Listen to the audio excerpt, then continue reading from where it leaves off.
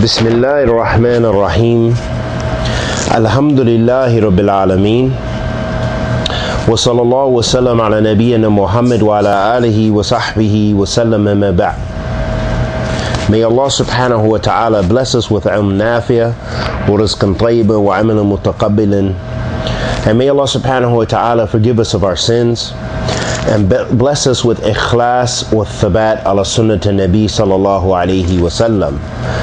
Meaning, may Allah subhanahu wa ta'ala bless us with sincerity to Him and bless us with firmness upon the sunnah of the Prophet sallallahu alaihi wasallam, because in this time that we live in, there are so many distractions from doing good, distractions from seeking knowledge, distractions from coming closer to Allah, things that cause doubt and spread shirk. How many people have we seen who have left Islam, who were once imams, once students of knowledge?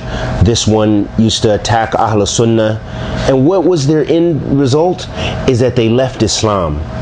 So none of us is guaranteed anything. As the Prophet ﷺ said, that inna ahadakum liya'malu bi'amal ahl al-jannah hatta ma yakun baynahu wa baynaha dhira'un fayusbiqu alayhi al-kitab faliya'mal bi'amal ahl al-nar fayudkhula fiha.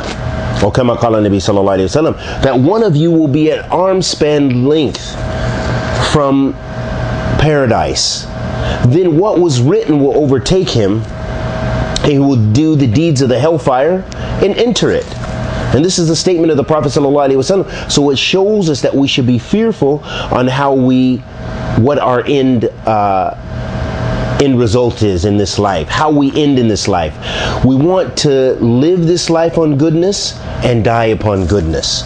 So never think that, like those people who claim that they're saved and they're this and they're that, we don't know our ending. So we should strive to always be upon righteousness and goodness. And as we've mentioned on many occasions, one of the most beneficial things that we could be doing to come closer to Allah subhanahu wa ta'ala, to elevate our knowledge, to elevate our understanding of who Allah is and how to worship Him subhanahu wa ta'ala properly. Because in fact, that is what is going to help us solve all of our questions and help us solve all of our dilemmas and help us solve all of our problems. Why? Because through knowledge, we can defeat extremism. Through knowledge, we can defeat doubt in one's faith. And through knowledge, we can defeat all of those things, defeat sinfulness. Meaning the more knowledge you have and the more you act upon that knowledge, the more that it's going to be put a barrier between you and sin. So seeking knowledge is the way forward.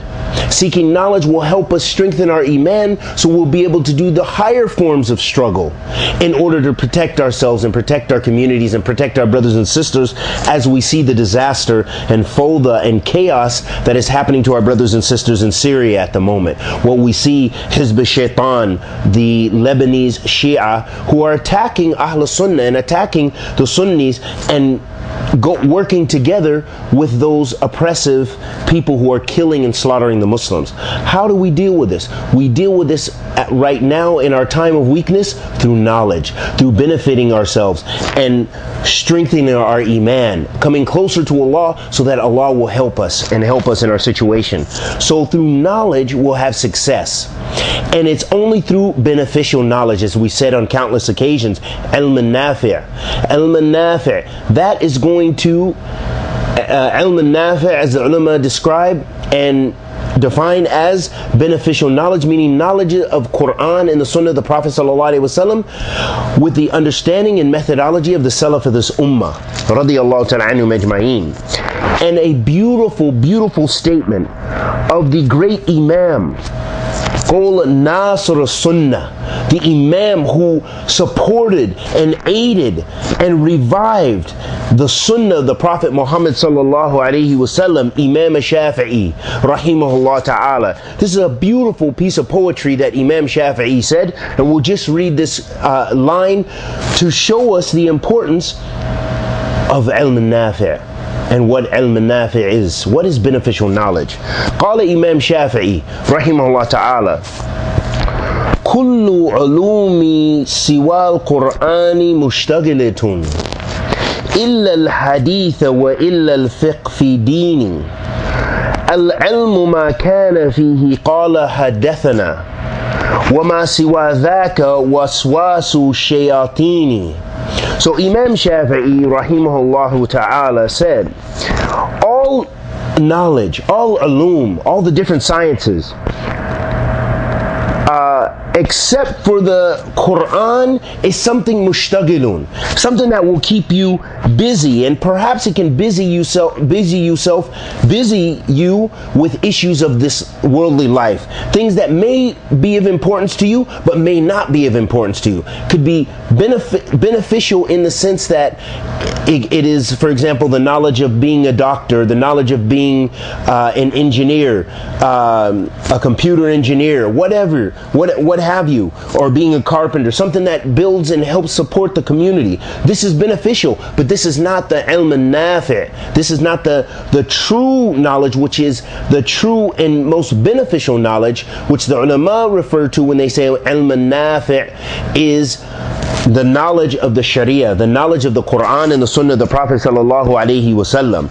So Imam Shaafi'ee, he said, every ulum or science other than the Quran will keep you busy, except for Hadeeth and except for fiqh fi deen, meaning understanding the fiqh and the understanding of the religion and the jurisprudence of the religion. And then he said, Al-ilmu ma kana fihi qala haddathana.